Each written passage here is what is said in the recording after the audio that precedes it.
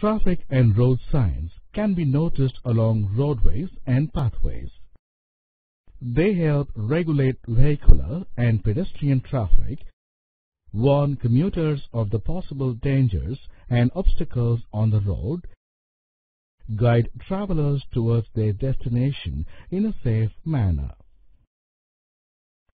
Traffic police officers are those who are responsible to direct vehicle movements on the road and stop and fine drivers or pedestrians who are found to be breaking the traffic law.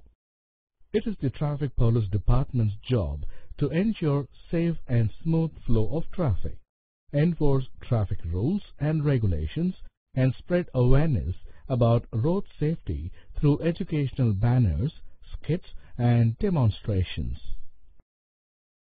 Commuters on their part have to be aware of the traffic's do's and don'ts and be familiar with the signals and signs displayed by the traffic police, especially at crossroads and junctions.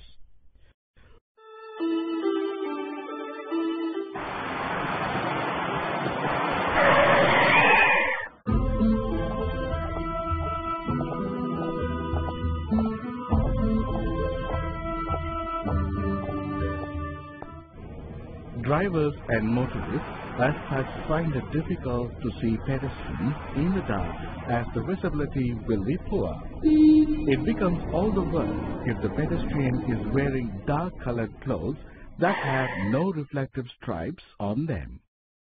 This makes it important for especially students to wear reflective stripes as their uniforms tend to be dark in color. Wearing reflective, bright-colored or fluorescent clothing will help vehicle commuters to locate the pedestrians better and thus help in safeguarding the pedestrian. A good alternative to visible clothing is to put on fluorescent and highly reflective stickers on one's bags or coats or wear fluorescent armbands. Surprising as it may seem, a majority of fatal accidents take place in parking lots and one's own driveways. Therefore, you need to be careful not only on the roads, but even when passing through parking lots and driveways. Look out for any vehicles, especially cars, entering or exiting driveways and parking lots. Do not rush or rush without watching out for vehicles. It is up to you to be careful. You cannot expect drivers to pay attention when turning the corner or backing out of driveways and parking lots. When it gets dark, keep your driveways illuminated and choose lighted up areas of parking lots to walk across them. Every rider and driver should dutifully observe the speed limits as delineated by the traffic police on a certain road. These speed limits vary according to the type of road and region.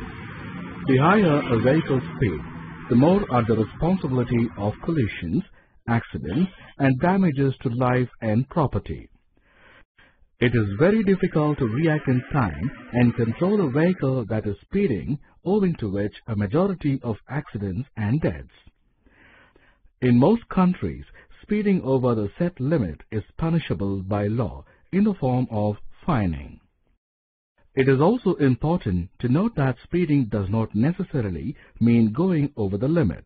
Going well within the limit can still result in disasters depending on traffic flow, road conditions, weather conditions, visibility, condition and type of the vehicle, and skills and focus of the driver or rider.